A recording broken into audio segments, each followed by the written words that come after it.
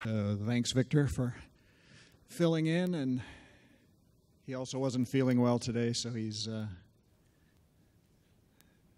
deserves an award for getting here. So thanks a lot.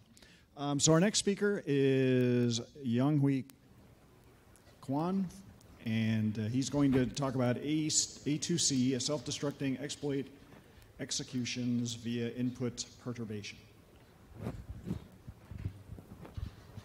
Thanks for the introduction. My name is Younghui Kwan. This work is joint work with Purdue University and University of Georgia.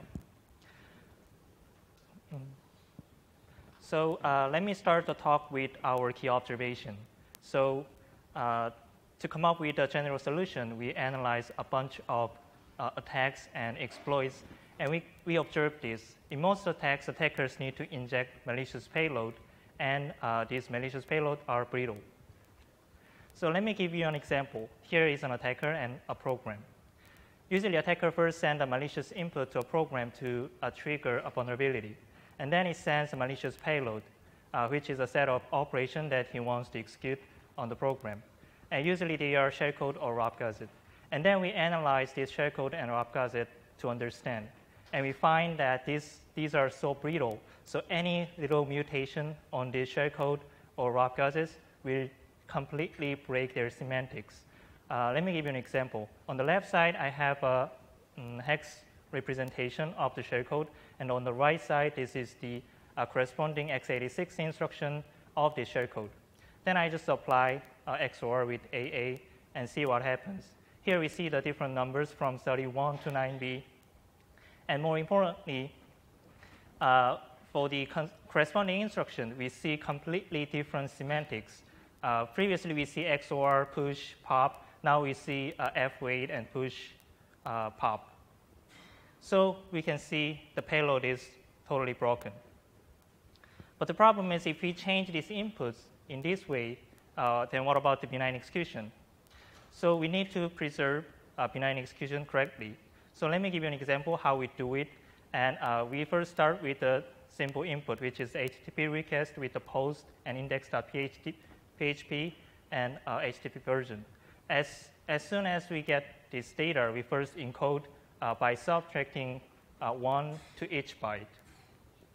And when the program wants to parse and process this input, we take this encoded input and then decode it and give it back to the program so that we can assure benign execution will be done correctly. So this web server processes all this input with our decoder and then produce the output. So we build a system on top of this observation. So every input from untrusted sources, we first encode these inputs, and we get the encoded inputs. And later, a program will only interact with this encoded input. So if an attacker wants to exploit, and then the payload is also encoded, so attack naturally fails. But if program wants to read and parse to a benign execution, then we decode this input, and we get the decoded input, and we give this back to the program so that we can assure a benign execution. So at this point, you may have a natural question, why the malicious payloads are not decoded? Because essentially we are doing, certainly we are doing some decoding at some point. So let me give you an answer. First, we decode based on input processing semantics, which means that we statically analyze a program and decode when the inputs are used by the program as intended data. So essentially, our assumption is inputs should be the data, not the code. So we allow inputs to be accessed as intended type of data, but we will break if data, these are the code, or unintended types of the data, for example, opcoded. So let's look at the big picture. This is the overview of our system. So we have the first original program, and we have program analysis, which consists of two parts. The first one is constraint solving, and the second part is static analysis. And then we instrument the program. Then we get the instrumented program, and with the runtime support in it. So now let me explain the program analysis part in detail. So the most important and difficult question in our system is when to encode and when to decode.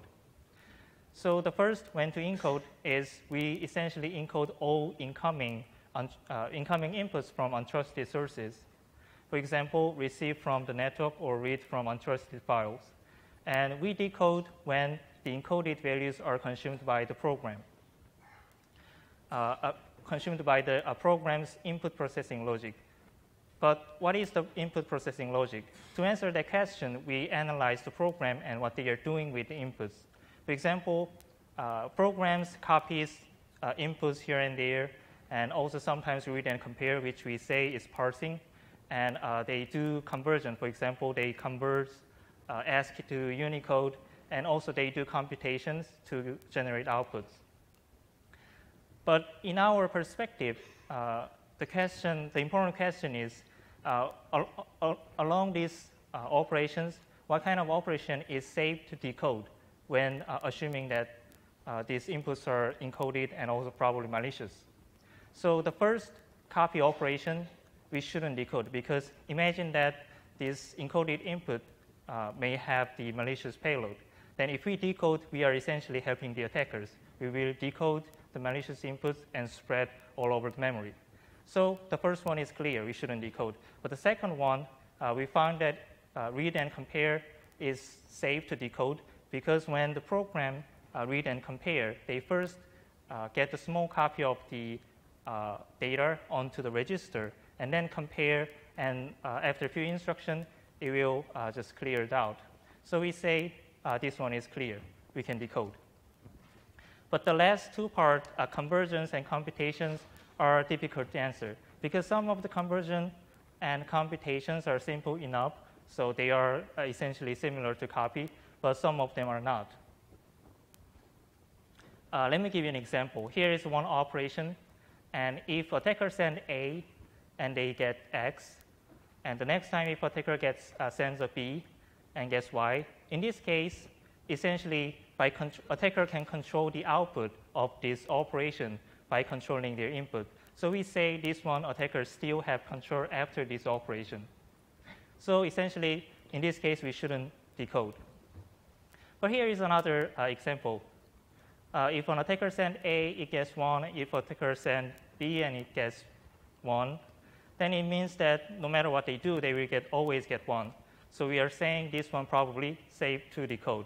But it's hard to answer for a lot of cases, especially the computation is complex. So because we are not sure, we decide to ask constraint solver. So let me give you an example. Here is a small program and has 3 buffers. So the first buffer, M7, is unsigned in, and the second and third are IMG and MPR are unsigned short. And this program has little computation within 2 loops. Essentially, what it does is M7 equals IMG minus MPR. To ask the constraint solver, we need to understand their language and transform our things to their language. So this is how we do. So first, we model their operation. So we first say M7 equals MGR minus MPR is essentially repeat. And we encode, remember that IMG and MPR was unsigned short. So essentially, we are encoding the range of unsigned short in this form. And the last part is the most important part. We now assert whether M7 can be one of the payload. Essentially, the payload is an array that contains a possible payload like numbers. So we actually collect this payload from various sources, and this is essentially how we model distribution of possible payload. So we have large payload pool collected by various sources as big as 1.4 gigabyte. And then we ask, we use G3 solver as a constraint solver, and then we collect payload from exploit database, meta-exploit, and we use ROP Gazette, Wrapper tools, and sharestorm.org. And we even disassemble all the existing Linux binary to understand a possible shellcode. And also, finally, we also use random number generator because shellcode can be very different. So we even use the random number generator. So we ask constraint solvers, and we can get some returns. First, set means constraint solver find the answer, means that attacker can construct some payload after some complex computation. The second one, timeout, means that it tries to solve something, but it cannot finish within the given amount of time. And the third one, unknown, means that the computation is not implemented in the constraint solver, so it gives up to give an answer. So the second, timeout, and third one, essentially, the meaning is we don't know. So we take the conservative position and say attackers might have some control.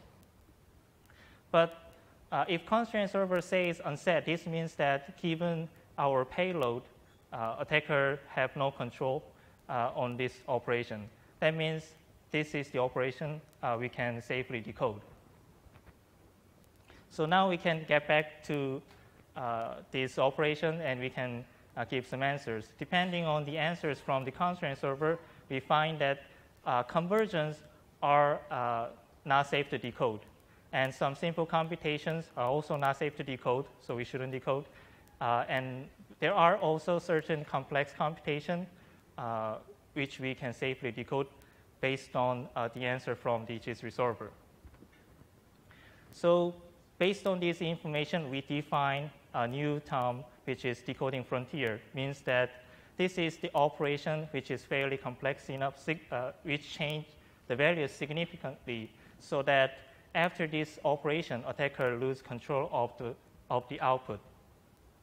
So we split the program space into two spaces. One, before the decoding frontier, we call exploitable space, which means that attacker has the control over the buffer so that they can construct the payload. So we need to keep all the values encoded.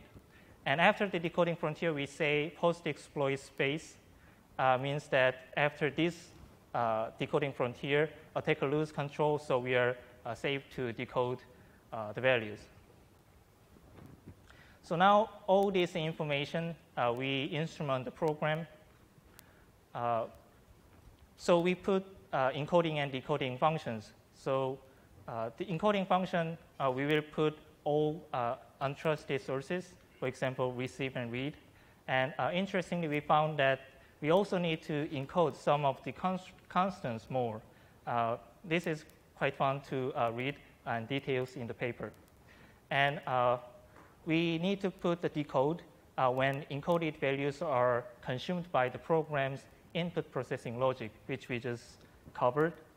And now we can also say we can even decode permanently at the decoding frontier. Okay, now we will show some of the evaluation results.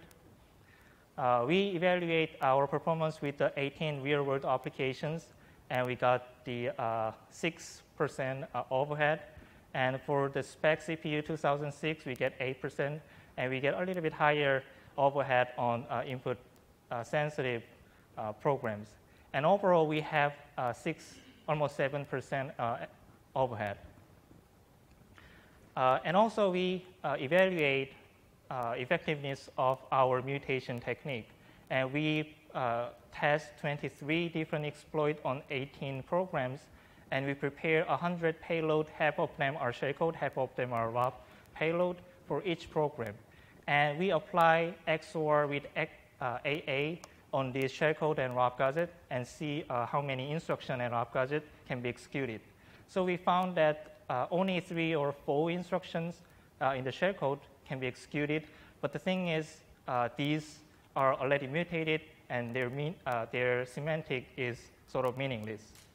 And we see almost none, just 0.1 average number of raw gadgets are executed. So we can say mutation will break the malicious payload execution, and it will actually break way earlier. Here are some discussions on limitation of our technique. Essentially, we are talking about attacks in the post-exploit space. This is because when we compute the decoding frontier, we model the distribution of this payload using the data we concretely collect from the meta-exploit or these sources. So if that model is broken, then we can say attacks in a post-exploit space is possible. And also the attacker can use the memory disclosure to know the encoding method and the key we used. But we argue that because we are using different key to encode for each buffer and each request, knowing the previous key of the buffer does not help in the subsequent attacks.